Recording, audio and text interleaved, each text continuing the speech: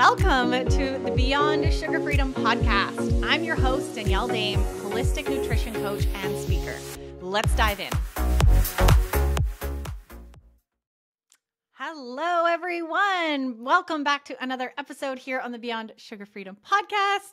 I'm your host, Danielle Dame, sugar freedom expert and somatic embodiment coach.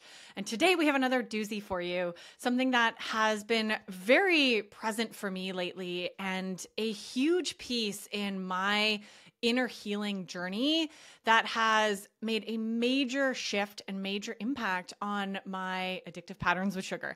And I see this in the world. I see this with every one of my clients that I work with. And we're going to be having a deep dive discussion today about a few things, about letting go of control, about why we feel the need to control. We're going to talk about learning to trust yourself. And we're also going to be talking about this through the lens of the masculine and feminine energies that exist in all of us. And this is all going to make sense in a hot minute as we dive into today's episode. But before we do, a huge shout out to each and every one of you who have been listening along to this show and this podcast since its inception, or even maybe you're new to the show. And I want to shout out to you as well and just send so much gratitude. I could not keep putting out episodes every week without your feedback, without your amazing comments, and without those wonderful 5-star reviews. So if you haven't taken a minute to do that yet, and you want to find a way to give back to me and to help me stay encouraged to be producing these incredible episodes every week, please take a minute to leave a 5-star review on Apple, on Spotify, and that just really, really deeply means the world to me. So much going on. At the time of recording this actual episode, and you know, I love giving a little bit of a personal behind the scenes update before getting into a lot of these episodes. And if you listened to last week's show, you would have known that we have officially adopted 2 beautiful little kittens that will be my forever babies. And we have been just enjoying the time and moments of getting to know them, getting to see their personalities develop. They're just 9 weeks old, 9.5 weeks right now. And as I'm recording this, I can hear one of them under the desk playing in my garbage basket, which is apparently their favorite toy. So you might see them if you're watching this on YouTube, running around behind me on the couch. And it has just been such a joy to have animals in the house again. And I personally believe that animals and babies and young children as well are some of the most connected creatures to their true selves, to consciousness and true knowledge. And I always look to animals and infants and young human beings even for guidance and for teachings. They're just such great teachers, aren't they? Anybody who has pets, you know, right? Or children, you know that these are our best teachers. And I'm excited to see what these 2 little ones teach me. They still don't have names, so still open to name suggestions for those who've been following along with that saga. We're not in a rush. Nothing's really come to us yet, and we're not going to force it. We're going to allow it to come to us. And that's actually one of the things that we're really talking about today is force versus flow and allowing. And that'll make sense in just a minute. I also wanted to share another fun update. Yesterday, at the time of recording this, it was yesterday, I just wrapped up our integration post-retreat call with the women who joined the first ever Sugar Freedom Embodiment Retreat in July. And it was so incredible to come together and to hear from each of the women. Many of them shared specifically that they have not had any cravings or any binges, and they've just felt more connected to their body, more connected to themselves, finally speaking their truth, having some tough conversations with loved ones and husbands, and really starting to set those healthy boundaries. And just so incredible to see them taking everything that they learned while we were together in person for 5 days and actually starting to apply it in their everyday life and continuing to learn, right? When we get back into the arena of everyday life after such an intensive healing experience that we created at the retreat, it really is where the real work starts to kick in. And I'm so just shouting from the rooftops and celebrating these women that were sharing with me yesterday how far they've come. And it's been 2 weeks since the retreat, and it's just incredible to see the shifts that are lasting for them. And being the first retreat, that was my hope. That was what I was curating and cultivating with the healing that we were doing. And just to see it manifesting is absolutely just such a pleasure and such a gift. And just makes me so, so excited. And even more excited for the next retreat. So I know many were wondering if I was going to be doing this again. The timing didn't work this time around, and the answer is 100% yes. I know without a shadow of a doubt that this is my purpose. This is my calling to bring women together in this type of vulnerable, raw, safe, and trusting space in order to heal their root causes of their addictive patterns with sugar, with food, and reconnect to themselves. And I will absolutely be taking everything that I learned from this first retreat and bringing it into making the second one even more powerful, even more incredible. I don't have a date for the second one at this point, but it will absolutely be in the coming months and definitely within the next year. So if you want to know and be the first to actually know about the next retreat, be sure to come and get your name on the wait list. I'm going to be letting everyone know who's on the wait list. They kind of get a behind the scenes and a first chance to register as well for the next retreat. So come and get your name on that list. The link will be below in the show notes. Wherever you're listening to or watching this, you can find that and just get your name on that wait list and stay tuned. Stay tuned as I work behind the scenes on finalizing the round 2 of the incredible retreat. So speaking of the retreat, this is really a perfect segue into what I wanted to share with all of you today, because as I was thinking about the topic that I wanted to bring onto the show for all of you this week, there were a lot of things kind of floating around for me. And to be honest, I went out on my morning run this morning and really let that without music. I really let myself sink into what do I feel is most needed to be shared today? And that is a wildly new practice for me. And we're going to actually be talking a lot about this concept of the masculine energy and the feminine energy, and what this has to do with sugar, and what this has to do with our struggles with food. Trust me, it does. And it's a really big, important piece for each and every one of you to reflect on. So what I see here, right, is what do we want? What do you want? Right? How do you want to feel every day? And if you're like the hundreds of women that I've worked with over the last 7 years, it's probably things like ease, right? Peace, freedom, happiness, joy, right? Having that sense of ease and flow with food, right? Not having sugar control you anymore and the cravings pulling you into the dark depths of the binge patterns, right? This is universally what we want and desire as humans, is the happiness and lightness and freedom and just peace, right? And at the same time, we live in a world that contradicts all of that. And this is where I want to have a little bit of a discussion. We're not going to get into too much of a rabbit hole because it's a big rabbit hole. But the truth and the matter of fact is that we live in a patriarchal society. And what that means is our society structures the written and unwritten rules, the way that we're meant to do things and not do certain things has been developed by men, right? And this is from decades and centuries ago, right? Men ruled the planet, right? And they created this structure, the governments, the food industry, not to say women weren't a huge part in some of those things, but really the structures that we have built in our world are based off of a very masculine dynamic. Now, for those who are very new to these terms, when I'm talking about masculine and feminine, I'm talking about energies that exist in all of us.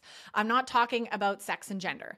So masculine energy and feminine energy exist just like yin and yang, right, in our world. This is a law of the universe, really. And this exists in everything, in nature, right? We have masculine and feminine plants, right? We have animals, right? have masculine and feminine. And every one of us also have both of these energies in us. So just because I'm a woman doesn't mean I only have feminine energy. It has nothing to do with gender and sex, and everything to do with the polarity and the black and white and the yin and yang that exists in our universe. Now, masculine energy does tend to be associated with men more often because they tend to be more comfortable in their masculine energy side of things. But what is happening in our world is we've become so far unbalanced, right? And our world has really celebrated and praised and really put masculine energy, and I'm going to explain how this shows up, on a pedestal, and has really started downgrading the gifts and benefits of being in our feminine energy. So there's this massive disconnect, imbalance that is in all of us. And I know for me, that showed up in a lot of ways growing up as really trying to fit in this masculine patriarchy society, trying to reach those definitions of success, trying to be good at math, good at structure, and really planning. So these are some of the masculine pieces, are really like structure, rigidity, lists, spreadsheets, setting goals. Taking action is a very masculine energy. It's getting shit done, right? And we need that energy. But by the way, we need both of these energies. But what has happened in the world is we've gotten too far sucked into just being in our masculine. So all the time we are producing, having to get things done, working on to-do lists, right? Trying to achieve promotions at work, working harder, working longer. Right? This is all very convenient for the Industrial Revolution and for businesses who need workers to be committed, to be focused, to be goal-oriented. These are all very strict, rigid, action-focused energies. And we can see how important that is in our world, right? We need that. We need times when we get things done, right? And we actually have structure, right? This is structure. So even like a meal plan, right, is a very masculine activity, right? Is setting a meal plan, writing it down. Like those things are very structure oriented. Having a routine is very masculine. And that's okay. That's great. We need some of those things, but we cannot forget the feminine. So when we look at the other side of this coin, the feminine energies are soft. They're emotional, right? They're flow, peace, ease, a lot of those things that we're craving, right? Those things that I just mentioned earlier, I know a lot of you resonated with that we're really looking for, right? It's more flow, more happiness, more ease, more flexibility, more softness, nurturing, comforting. We can think of it as sort of like a mothering energy, right? And when we are operating on our feminine energy, we are flowing, right? Some of us have experienced this maybe on vacation, right? When you have a day where there's nothing planned and you get to just flow with the day. That's being in tune very much with feminine energy, right? Or if you don't have a meal plan, like for example, here's a food related example. I don't really meal plan. I have such an internal system of an ease in the kitchen of cooking what I want when I want and knowing that I'll always have food available. I have really gotten to a point where I don't need a rigid structure of a meal plan anymore, and I can easily flow and produce food. It's kind of an inner knowing now. I know when there's nothing in the fridge, something needs to be made, and I can flow with it. And I don't follow recipes. So that's another feminine, creative. Another way to think of this too is whenever you're doing something creative, you're in your feminine energy. And again, every single human, whether you're a man, woman, or anything else, has both of these energies. And it's a really powerful tool for you to start assessing, are you spending too much time in your masculine or even too much time in your feminine? There are a lot of creative people, right? Like we can think of artists and painters and people who are very much living in their feminine that never get anything done, right? They don't pay their bills on time. They don't show up for work on time, right? So it goes both ways. But for the most part, and I know all the women that I've worked with and myself, we have been trained and taught by the patriarchy to prioritize being in our masculine all the time. So that's obviously, you can do more research on this. This is my interpretation of the masculine and feminine. There's a lot more to it, but I'm just giving you the quick notes of it now. And this imbalance is what I'm posing to all of you here, proposing that this imbalance is what has left us burnt out, absolutely exhausted, stressed all the time, forcing and being at war with our bodies and with food, using food and sugar to cope, to give us this false sense of peace and happiness and joy. And it's damaging our lack of self-love for ourselves, our self-confidence, because we're going against, we're out of balance. We're completely out of energetic balance. And our world does not support us to be in energetic balance.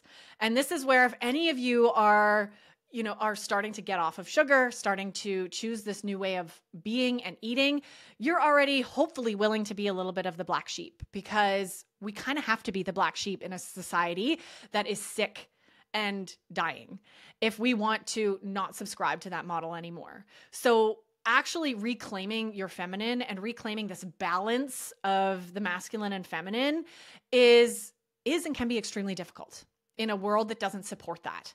Right? It doesn't support you calling in sick because you're feeling off today, right? It really doesn't support, let alone the simple physical feminine aspects of our cycle every month as women, right? We just don't get supported with that. It's looked down upon. Anything that is feminine energy is looked down upon. Emotions are a really great example of this, right? We're taught not to cry, to suck it up, be tough, right? That our emotions are somehow weak when actually they are our power and our strength. And this is for men and women, by the way, right? But emotions are very soft and gentle. Our creativity, right, is often stifled, right? We're taught in childhood to, focus on math and history and science, but forget creativity, right? Forget cooking and being out in nature and gardening. And we're needing to reclaim these things. And this is, like I've mentioned, a very personal journey for me. In my healing with food and my own inner healing process, I realized pretty early on that my need to control, which we're going to talk about in a minute, was very much me being stuck in my masculine and me trying to keep up with the Joneses, right? Trying to reach that arbitrary level of success, right? Reach that goal that society has told me I should go after, to really be rigid, right? And have the structure in my life that every time that wouldn't work, I would guilt myself, I would shame myself, because it doesn't, by the way. And we're going to talk about this in a minute. We cannot just live in our masculine. We will absolutely burn ourselves out. And I know many of you listening to this may already be in burnout, right? Or at least resonate with feeling really stressed every day, right? And feeling the opposite of peace and ease in your body and in your life.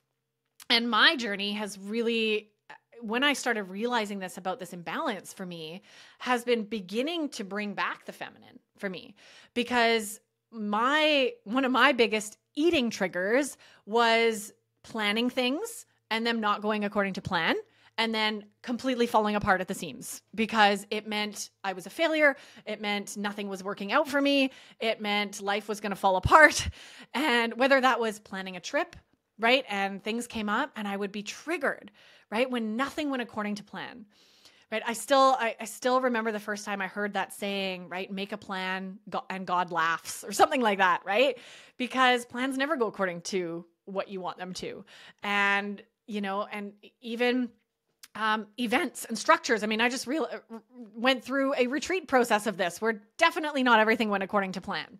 And when we can allow for some feminine energy in that, we can take away the trigger, right? We can go, oh, okay, allowing the flow, right? Having a plan is good, but then allowing the flow at the same time. And this has been a huge journey for me. And I've been working at this, just being aware of this and consciously practicing bringing in more space to be in my feminine, whether that's cooking without a recipe or having days without plans where I can flow, right? Or when things don't go according to plan, practicing my mantras, right? Of everything's okay. Maybe this will actually work out better than what I thought it would. And really just leaning into the ebbs and flows of life.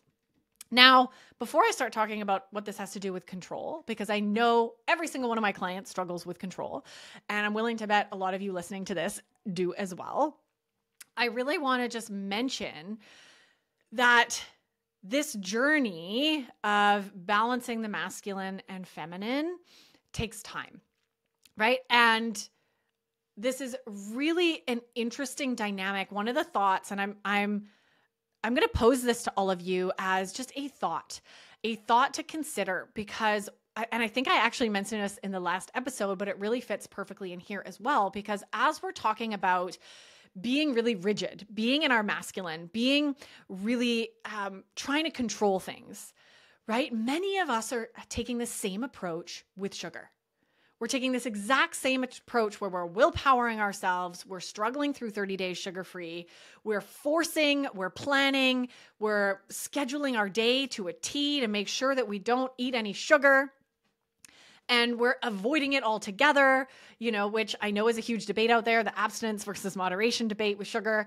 And this real deep structure of attempting to stay off of sugar, I think, is actually one of the reasons that most women completely fail and completely fall off the wagon with sugar.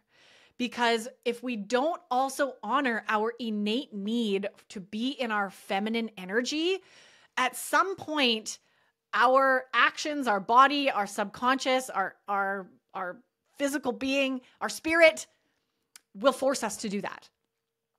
So I think the rigidity, this forced rigidity, is actually too much.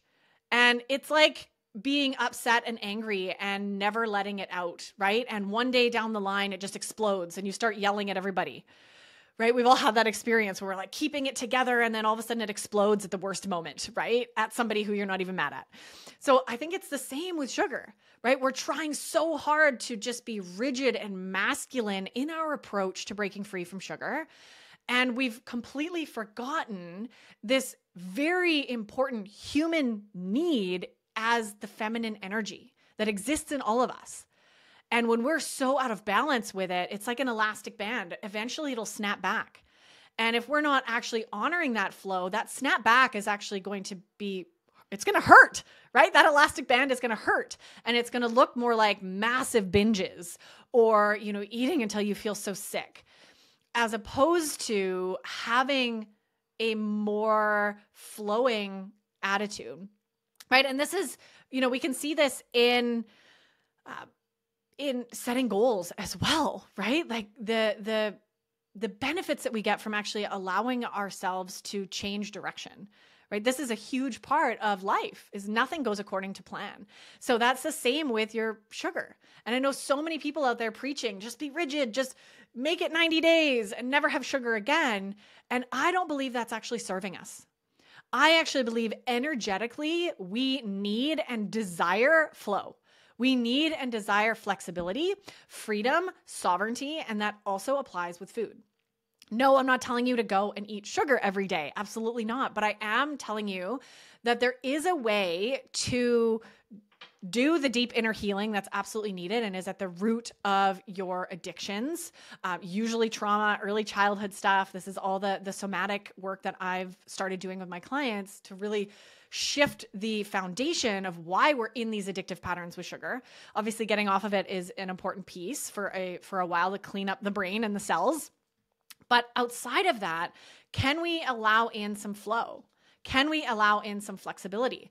And this just showed up at the retreat a couple weeks ago, which for me, and this is part of why I wanted to record this episode, was a huge celebration for me, because I, as the retreat leader and hostess, really felt in my flow. We had a plan. We had a meal plan. We had a schedule every day. And every single day, we went off plan in some sort of really easeful and beautiful way that supported all of us. So for example, one of the days we had scheduled to eat early and then go for a nature walk. But by the time that came around, nobody was hungry and everybody wanted to go for a nature walk first.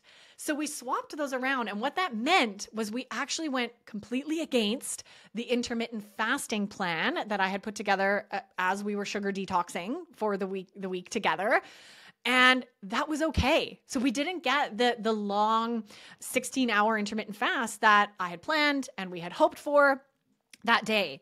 And it didn't matter because that rigidity of, no, I must force this, I must, make this happen, when all of us actually needed something different in that moment. So it's all, can we honor what our bodies need?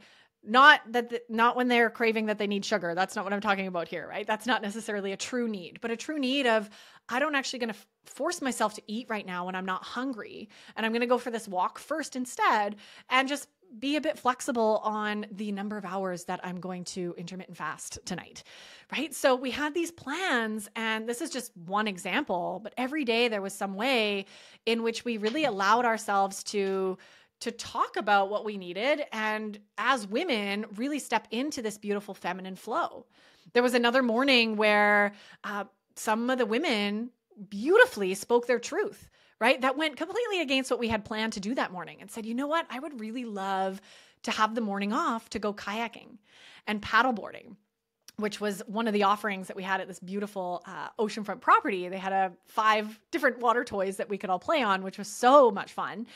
And we did that. We said, okay, the group here actually needs that. We need a morning off to not do our morning routine that we had sort of set in the schedule. And instead, we effortlessly just shifted the schedule, right? Shifted into what we actually needed as a collective, and didn't bat an eye at it. It felt so smooth. And the reason I'm celebrating that is because the old me, the past me, would have absolutely been freaking out that things weren't going according to schedule. I would have been trying to control, like, no, we can't go off schedule. I would have been trying to fit that in at some other time if that's something that people needed. I would have absolutely been unable to cancel workshops, right? Or skip things that morning routine. No, we need this. It's on the schedule. And I'm really proud of how effortless it felt to actually shift and to really be in that feminine energy of honoring what it was we needed. And that, to me, is where true freedom and peace come from. And my curiosity is, how can we allow that more with food, right? And not in a way that we're damaging our health, right? That's a fine line, right? Of not using this as an excuse to, well, Danny said I can eat whenever I want and whatever I want. That's not what I'm saying. But I'm just wondering if our rigidity around our meal plans and our strict eating plan and counting calories, which hopefully none of you are doing anymore. We're going to have another talk about that here on the show.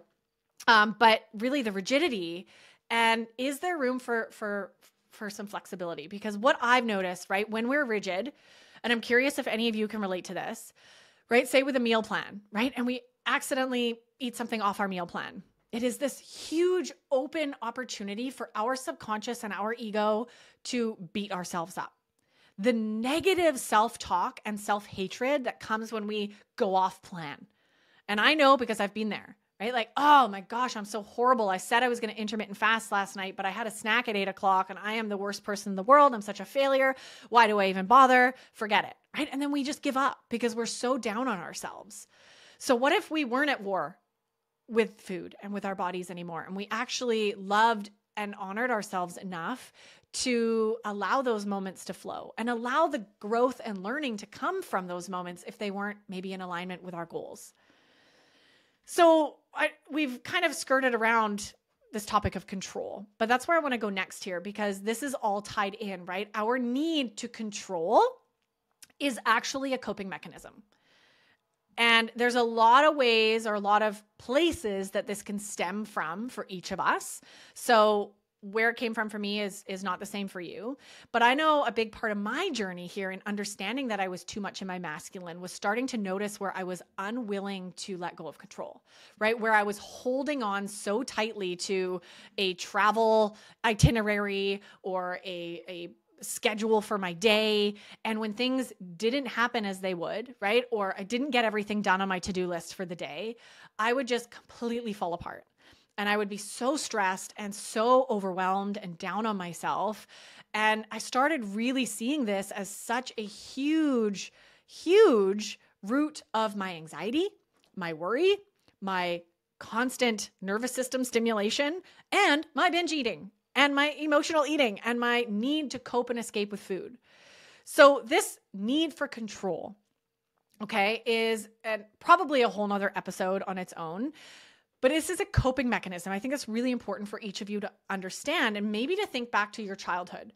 What could feeling a sense of control with, maybe it's with food, maybe it's with your work or your relationships or friendships, right? Or like me, when you're traveling and you've got a schedule, right? Where would that need for control have supported you? And what did it help you avoid? So for me personally, it was to help me feel a sense of safety. There was a lot of energetic instability and lack of safety for me in my childhood, and a lot of fear around that. Safety is one of our biggest core wounds, right? Not feeling safe, whether it's in our body or in our physical surroundings, or even just energetically and emotionally to be expressed, not feeling safe to be yourself.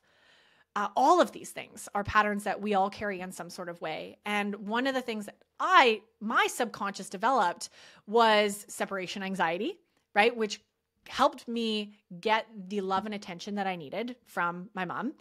And this need for control, right? Combined with the patriarchy, right? Teaching me that straight A's were good and I could be a good girl and be good at sports and do all these things. I would begin trying to control situations and friendships and environments so that I felt this false sense of safety, right? If I'm in control of a situation, right? Or I know in my mind how something's going to play out, right? I would even work my way into, okay, I'm going to go to this person's house. We're going to have dinner. Then we're going to go to sleep. I'm going to have a sleepover and then we're going to play, right? I would like walk that all out in terms of like a schedule of what was going to happen as a subconscious tool to make me feel safe, because I had a core wound where I didn't feel safe. So this is where my need for control really came on. It's not okay to feel emotional. It's not okay to be in my feminine energy. I'm going to attempt to be really good at a lot of things, get straight A's, and be in this false sense of control. And as I grew up and got older, I realized very quickly that control is an illusion. And if you haven't realized that yet, I invite you to take a look around at your life and realize the truth that we have no control. And that can be really scary, especially if you also have a safety wound, a core wound around safety, which most of us do. But it's also more than okay to understand that we can let go of control. And I know I shared this also when I've shared about my experience and my work with psychedelic therapy. You know, my first experience took me about 4 years to be willing to do because I was so afraid of letting go of control. I was someone who never drank too much. I was never someone who did a lot of drugs. I didn't want to lose control in my body. It felt very unsafe to not be fully alert and aware. And again, that's my safety wound speaking up, and my lack of trust. And I'm so glad that I worked through that. I went into that first medicine ceremony to actually work on what it felt like to be safe and to let go of control. And it made massive shifts for me. That was a huge turning point for me about 4 or 5 years ago now, when I did my first ceremony, and really shifted my awareness and understanding of control and of how it wasn't serving me and how I didn't need to pretend to have control over things in order to feel safe. And there's a lot there, but I just want to mention that as any of you listening who can relate to this control piece really taking over your life.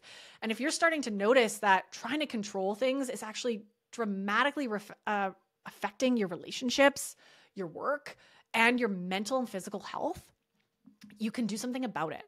And what you can do about it is to begin leaning into trust and safety. So I know I've talked here on the show. We've had lots of episodes in the past. You can scroll back around trust and around learning to trust your body and learning to trust yourself. So if we ever want to actually start separating from this subconscious pattern of needing control, we first need to start feeling safe in our bodies. And we need to be able to trust our bodies. Those go hand in hand. And most of us don't. We have, again, in this patriarchal society, been very taught to not trust our bodies, because trusting our body and being in tune with our body is a very feminine energy. It's a very you're connected to your emotions, connect to the sensations in your body, connected to your intuition. These are absolutely deeply feminine energy traits, and something that we all have innately within us and just need to pay some attention to in order for it to blossom. So trust is huge. And when we think about that, we can even think about it within relationships, right? That if you don't trust or feel safe in a relationship, you're probably going to try to control that other person or situations in some sort of way. And you may be doing this right now, and that's okay. I think hopefully this episode is just opening your eyes to what's going on here underneath the surface for you, and what is probably going on underneath the surface around your binging, craving, addictive patterns with sugar. So trusting is not just in yourself, but trusting also in something higher. This has been a huge part of my journey, is my spiritual journey. Now, I'm not here to preach religions or what you need to believe in. I think we all have to be on that path for ourselves. And whatever it is that you choose to believe in, I think I didn't grow up with any sort of higher power belief system. And it was something that I developed in tandem with my healing journey with food and self. And as I've developed my spiritual beliefs and my spiritual connection and my understanding of something bigger than me, that has really allowed me to feel safer and to feel like I can trust that the universe has a plan for me, right? And that when situations arise, it's part of my soul's journey. It's part of my growth. And when things don't go according to plan, that's okay. Maybe the universe has something better in store for me. So that belief system of something higher, whatever that is for you, wonderful, I think is a really important piece of being a human, and a really important piece of whether or not that actually exists. If there's something higher or not, it doesn't matter. But if we can cultivate a belief that there is, it can help us in so many ways, right? Really take a lot of stress, a lot of fear, a lot of worry, and a lot of these things can start to alleviate when we trust that there's a bigger purpose, right? Or we trust that there's something more happening here that we're just not aware of. So that's one part of the trust, is trusting in something bigger than you, right? Or something higher than you, whatever that is. And then of course we have trusting yourself, which we have not learned how to do. We've actually been taught the opposite. We've been taught to trust everyone and everything except ourselves, right? The government, the doctors, the food industry, the commercials, the people in white lab coats, right? Our teachers, our parents. Everyone knows what's best for us except us. And that is so wrong. It's so wrong. So learning how to retrust ourselves is a journey. This is something that I work a lot with my clients on, and relearning how to tune into our body, learning to tune in to our intuition and our truth and our higher selves, right? And our higher wisdom that we all have access to. And these are some of the areas that we need to start developing trust if we ever want to let go of control and begin shifting out of our masculine energy and into this beautiful ease flow. And for me, the more I shift in these energetic ways and find my balance, there are days when I need to be in my masculine. I need to get shit done. And there are days when I just hang around all day and I get to go in the garden, I go for a walk with a friend, I get to cook, and I have no plans. And finding that flow for me is especially connected to my menstrual cycle, when I can kind of flow through that. And that's something that I'm currently working on. But for all of us, it ebbs and flows. And there are times when we're more in our masculine and more in our feminine. We're never going to get to a point where we're perfectly balanced in every given moment. And that's okay. But it's noticing overall in your week, in your days, in your months, are you able to have space for both of these energies that exist in you and that need you? So I want to share here. I know I've shared a lot. This is a big discussion. I wanted to just start the ball here rolling to plant some seeds for all of you. And I want to wrap up this episode with some action steps, right? So you're like, okay, Dani, this is great. I understand that I'm probably hanging out too much in my masculine energy, trying to control everything, trying to keep myself safe, right? Which is absolutely a need that we have. But I want to be more in flow and in ease, and I want to not take things so seriously, right? This is a big piece of feedback that I get from a lot of my clients, right? Is everything's become so serious in life, right? And somebody breaks a bowl. Actually, Ben broke a bowl the other day and I didn't even bat an eye. I actually should have laughed about it and brought the lightness in because it's just a bowl. The old me would have freaked out. Right? So these little things where we're like on edge and we're burnt out and we're exhausted are just not working anymore. So what can you do, right? How can you start practicing strengthening your feminine energy muscle, we'll call it? Because that's what it's been like for me, is actually having to be intentional about practicing that energy and being in that energy as much as I can. So some things that I want to leave you with action items are getting creative more often. So what can you do to be creative? And that might be cooking without a recipe. It might be dancing. It might be taking a pottery class. It might be coloring. It might be playing. I think like the feminine energy and play are very, very intertwined. And being more in your flow energy. Another one here is to build in, and I know this is going to be the hardest one for some of you, build in more space in your weeks and in your days to flow.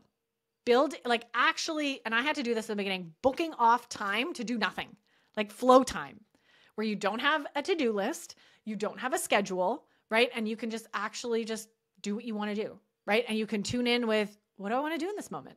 What feels right? What would be nourishing for me right now, right? So being in tune with that sense of flow, but you first must create the space for it, because if your days are booked solid, you're never going to flow, right? You don't have time to flow because you're too busy being structured.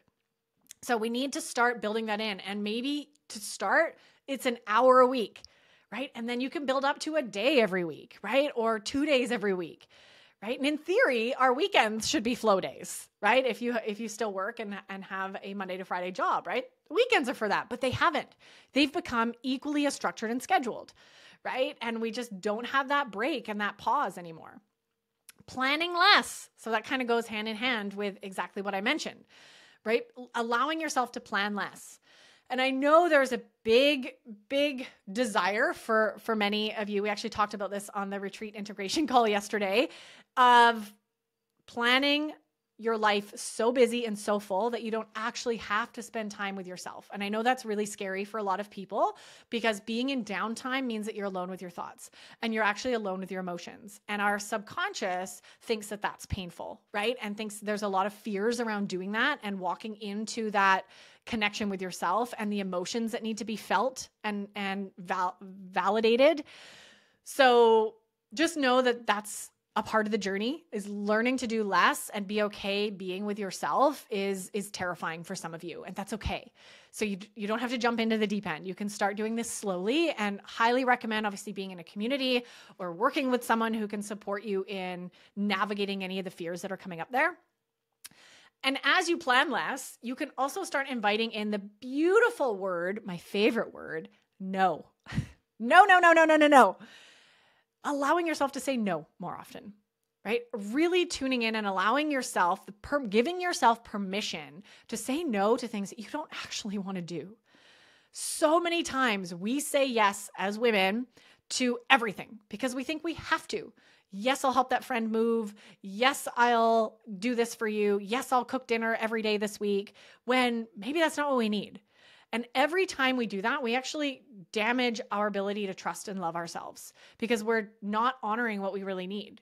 So we're giving away our power every time we say yes to something that we actually mean no to. So I really want all of you to start practicing, if you haven't already, the power of no. You don't have to do anything you don't want to do. I am here advocating for that and cheering you on. If you need a cheerleader, it's me. I absolutely love it when other women honor what they truly need. And I welcome no's. I welcome when I ask somebody to help me with something and they just say no. I celebrate that, because that's fantastic. I'll figure it out some other way. I'm capable of that. So just remember that. Practice the no. And then, of course, the last action item here and piece is to really start the journey or continue your journey. I know many of you have started this if you've been listening to this podcast for a while. We've had a lot of these conversations, but begin listening to your body.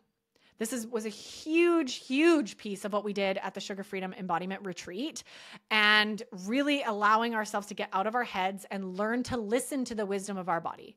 And not only listen to it, whether that's your intuition or it's physical pain showing up in your body, but honoring what it needs.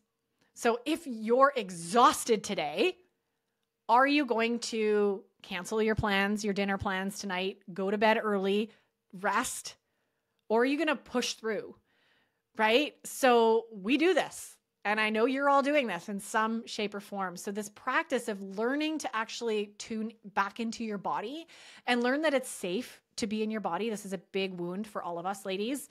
And then honor what it actually needs.